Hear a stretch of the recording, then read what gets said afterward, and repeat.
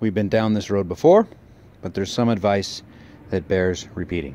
So this is the tire I took apart earlier in the summer, and at the time all life was good. I had a roofing screw in the tread and I patched it up.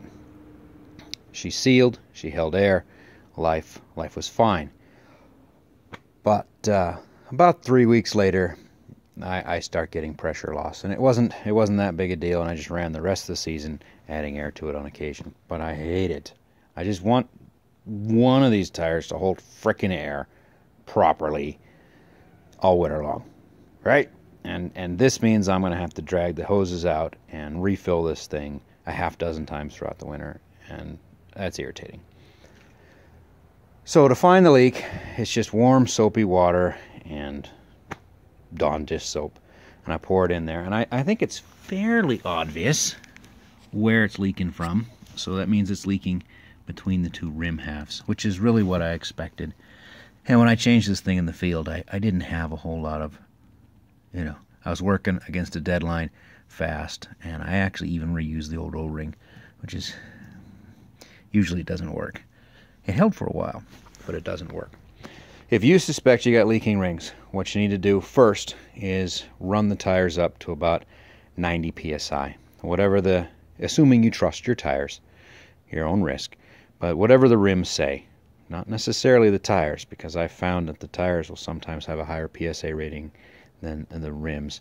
But run them up to whatever the rims say and let it sit there for a bit.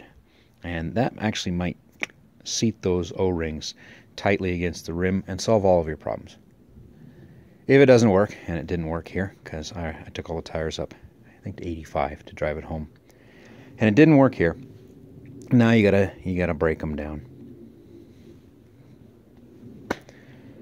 Oh yeah, I don't know. You've seen it so many times. I don't know what I can add to breaking down the tires. If it's the first time the tire's been apart in many years, it's gonna be rough. This one was apart like 5 weeks ago, so it's not gonna be so bad.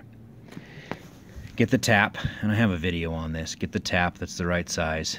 If you got paint, if you got rust, run the thread chaser down on these. It is so much easier. That's really all I've got. Make sure she's totally dead flat, valve core out, before you pull these loose, because boom. One thing I did notice at pulling this tire, look at that, right? You can almost see that these two tread blocks have blended together. These have blended together, so it's lost that band. But this is fun. See it coming back?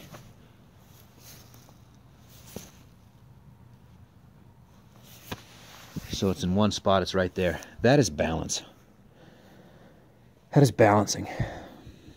And I had kind of abandoned the idea of fluid balancing the things. Just I didn't think it worked well enough to deal with the mess. But it might be time to go back and re-look at balancing these.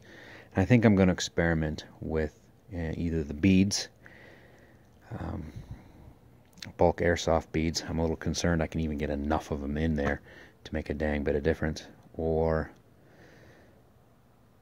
I don't want to try all the old-timer stuff. I don't want to try lead shot. It's just going to be lead dust in my wheels.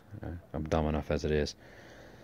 But maybe those bags of powder, the actual truck stuff, they tell me it sometimes will clump up in tires this big. I don't know. I've never used it. But it might be time to go back and check those out. Lord knows there's not a whole lot of life left in these Michelins, and they're kind of the crappiest of all the tires, but it might be time to revisit that.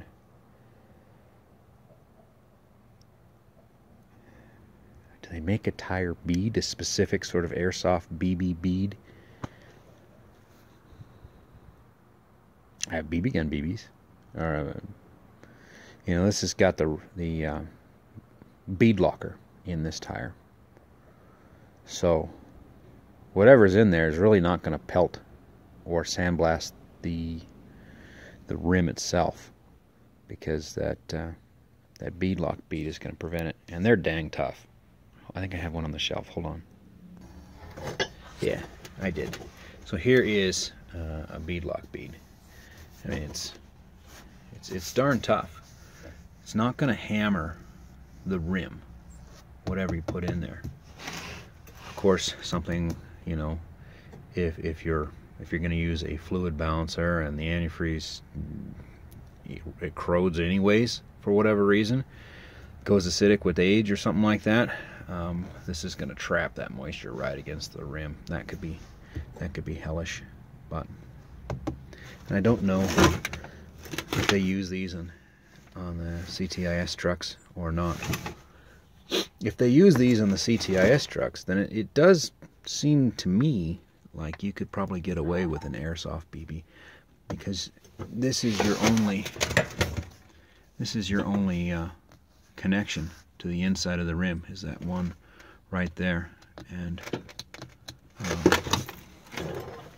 you know, that could be plugged. Wooden dowel drilled out. It just has to pass a little air. So, you know, anyways, just thoughts. And before somebody comments, oh, if you plug that, the air won't blah blah. Yes, it will. It'll be fine. If you had an 1/8 inch hole, it would be fine. They have the big hole, so you don't have to be very accurate. And even then, you don't have to be very accurate. It's going to be fine. It's going to be just fine. But anyways, I got some armor plating in there, and it might give me something to work with. But that is balancing right there. I know it's because of how many miles we put on this. I mean, we just put a crap ton of miles. I'm sure there are some who put more, but not many. So it might be more of an issue for me than for you. And I know I see the kind of tire wear that many of these trucks in private hands won't see in 5 years, and I see it in 4 months. But I'll let you know if it works, and if it's a dismal failure, I'll let you know that too. Holy crap, 7 minutes. I'm plattering on.